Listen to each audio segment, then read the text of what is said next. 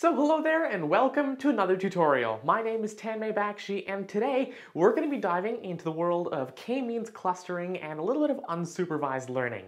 Now before we get deeper into this, I do want to start off by saying that if you do enjoy this kind of content and you want to see more of it, please do make sure to subscribe to the channel and turn on notifications as well as like the video. Of course, if you have any questions, suggestions, or feedback, feel free to leave it down in the comment section below or reach out to me and I'd love to go ahead and answer your questions and hear what you have to say. Now diving right into the world of k-means clustering, this is a really interesting algorithm.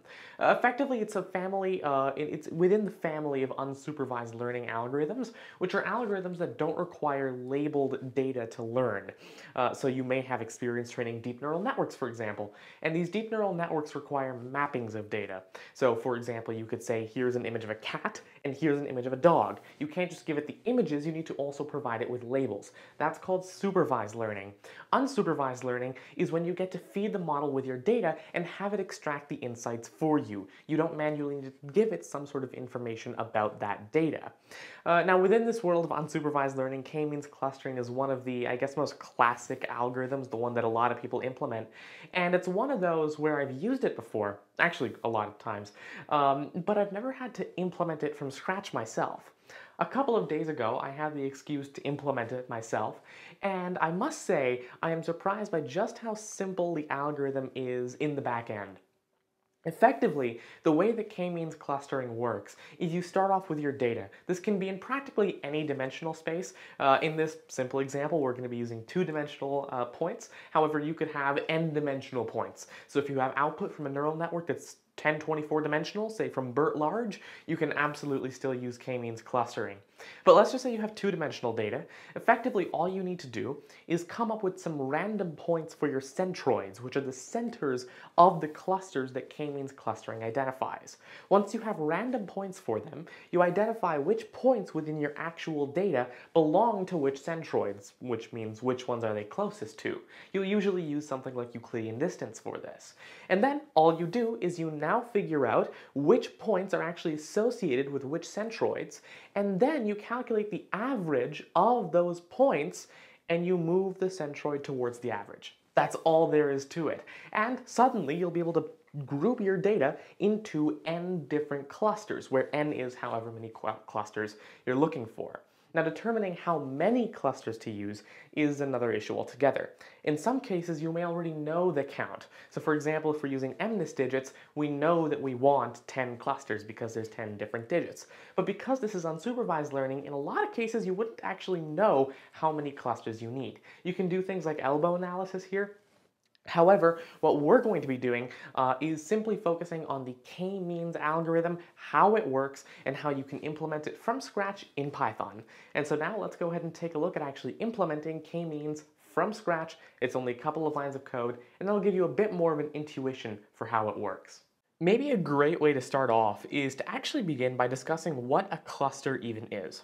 Well, a cluster, as you probably know, is essentially a lot of points within your data that are close to each other that you want to specify as a single sort of group of points. They belong to a category because they are close together. They're one specific cloud of your data, also known as a cluster. But how do you define where that cluster is? Well, the way that you do it with k-means clustering is by defining what's known as a centroid. A centroid is the point at the center of that cluster, such that all the points that have the closest distance to that centroid are part of that cluster. If they're closer to a different centroid, they're part of that centroid's cluster. And so the way that k-means works is that you start off by putting these centroids in random locations. The way that I'm initializing it is by taking the average point of the entire data space and just creating a couple of different sort of variations around that general center area. What that gives me is then a bunch of points that can move into their own cluster spaces. Now, in order to achieve this goal, I have two functions on screen right now. The update assignments function and then the update centroids function. Now these two functions do two different things. First of all, the update assignments function will take a bunch of data as well as the locations for centroids, and it's going to tell you which centroids which data points belong to. So for example, the first data point is closest to the second centroid, and so on and so forth. Now using that information, we can do two things.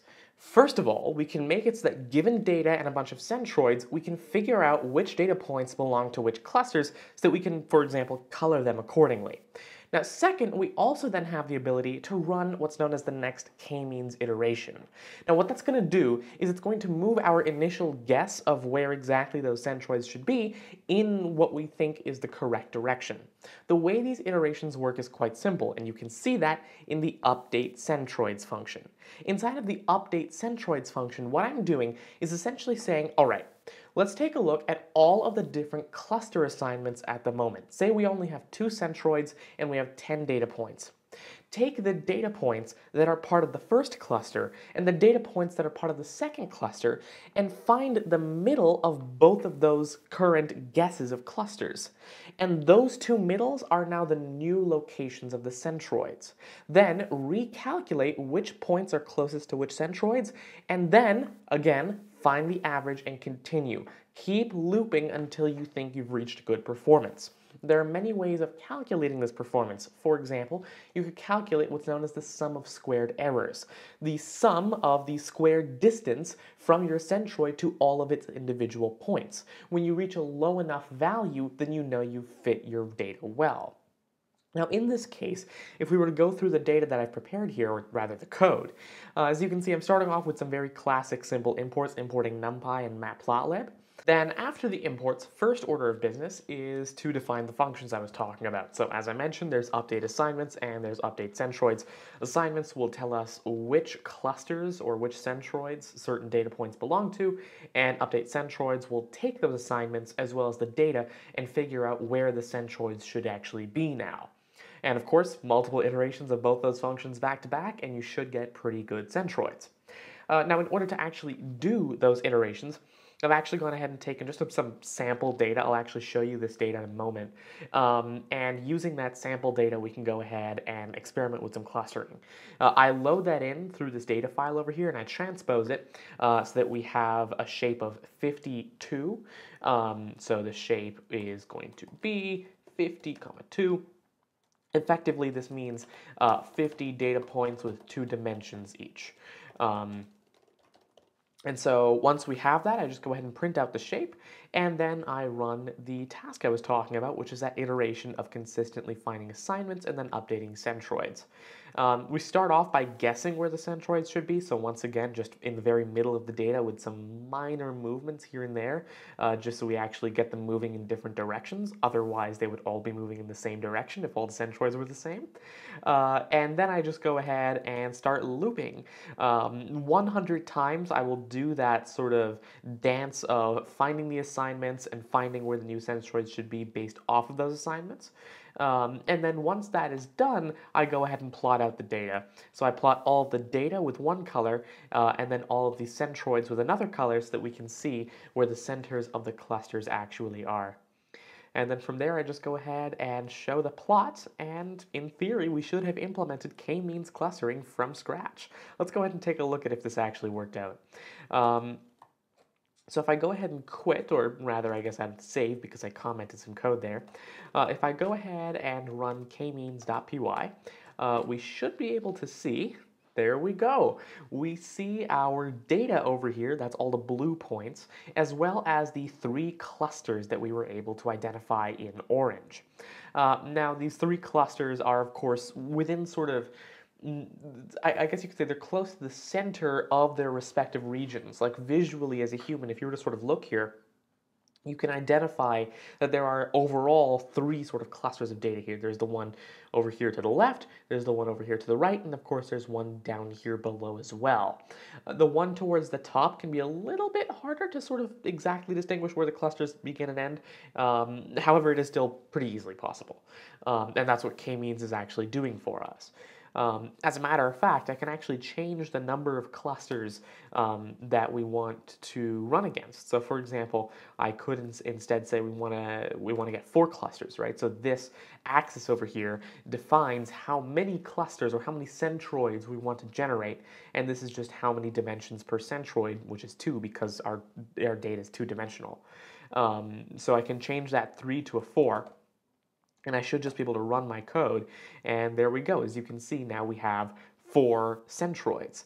And in this specific case, we didn't really need more than 3, right? There's only really 3 clusters here. But if you were to force k-means to use a 4th centroid, in this specific case, thanks to the random initialization we got, this is where the next centroid goes. However, it's absolutely possible that it could go pretty much anywhere else. It could go in between the 2 clusters over here, but it just so happened that k-means, based off of the random initialization, said that, you know what, over here it would make most sense because of, say, this one outlier over here at approximately 7, 1.4, right? So, so -7, 1.4, to be exact. And so that's how k-means clustering works. I mean, I must say, when I actually implemented this from scratch, I was kind of surprised as to how simple the algorithm really is and how elegant it can be. You take a look at algorithms like this and you wonder, they're probably pretty complex because a lot of modern machine learning is, a lot of different things sort of put into a single package. But k-means is one of those really basic algorithms that is incredibly useful, right? If it ain't broke, don't fix it. So that's exactly what k-means sort of personifies here. And hopefully this was helpful to you, sort of figuring out how the world of unsupervised learning works and how you can implement your own machine learning algorithms. Of course, this code is down in the description below, so feel free to go ahead and check it out and run it for yourself. And of course, if you did enjoy this video, please do make sure to subscribe to the channel. Once again, it really does help out a lot. Turn on notifications so you're notified whenever I release new content. And of course, feel free to leave any suggestions, feedback, and of course, questions down in the comment section below, or feel free to email me or tweet to me at TajiMani. Of course, though, thank you very much for joining today, and goodbye, everybody.